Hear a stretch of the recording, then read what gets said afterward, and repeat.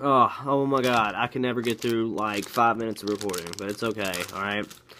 Excuse my stupid work shirt, I have to go to work today, you know? Alright, March's Loot Crate. Wristband, alright? Ugly brown, I don't like it. Ghetto candies, I don't eat candy, but I'll give that away. And, this is it's a Titanfall e-guide, and it basically, like here it says on the back, it's a free Titanfall premium e-guide, a $10 value, so I will definitely be using that. Damn it, get up there. And this is March's Loot Crate Titanfall pen. There you go. I keep putting it to the wrong. And this is the lanyard. I put the pen on the lanyard. That way it would save some room. And yeah, whatever. Titanfall little booklet. Okay, pretty neat. That's neat.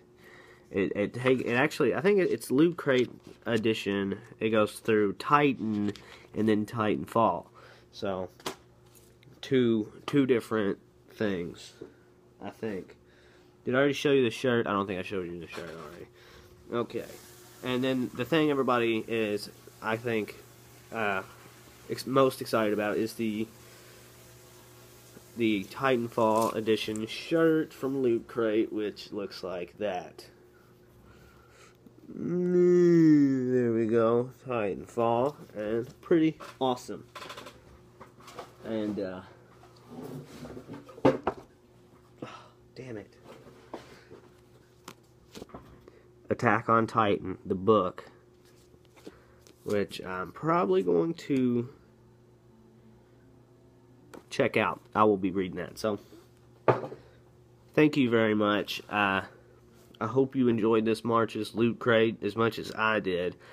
I mean, I'm not a huge fan of Titanfall, and honestly, and I